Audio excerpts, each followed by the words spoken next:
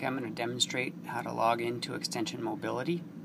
I'm going to press the settings key and I'm going to toggle over to Extension Mobility, put in my user ID, D R O G E R S. Toggle down, put in my PIN. I'm going to click on Submit. Login successful. Just going to reset the phone. I'm going to exit out of here.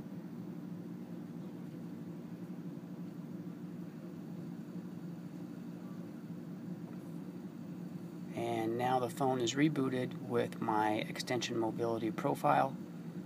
Although my Extension Mobility and my regular profile have the same extension, you get the idea. Now if I wanted to log out, I would go to Settings, Extension Mobility.